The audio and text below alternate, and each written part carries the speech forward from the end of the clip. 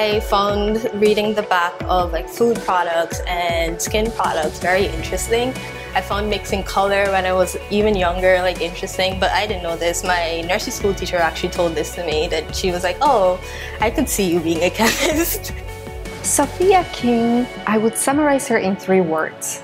She is a curious, intelligent, and very ambitious student. I came to America for studies because the level of work that I knew I wanted to be doing couldn't be done at the university in Guyana. Sophia is going to be a wonderful chemist. Actually, she already is. When she worked with me in the lab for the past 3.5 years, since I met her in freshman year, I invited her right away to work with me.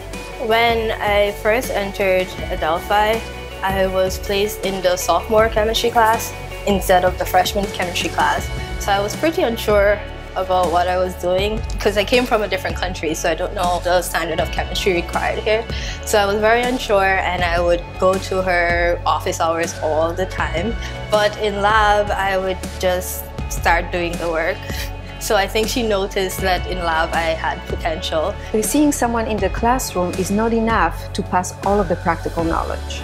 After so many years of working here, I was able to pass that interest and pass that passion that I have for chemistry on Sophia. And I actually was able to be accepted into the PhD program at UCLA, which I will be going to in the fall.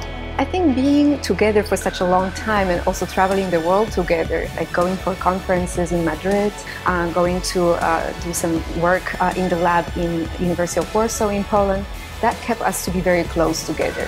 So we became like a family.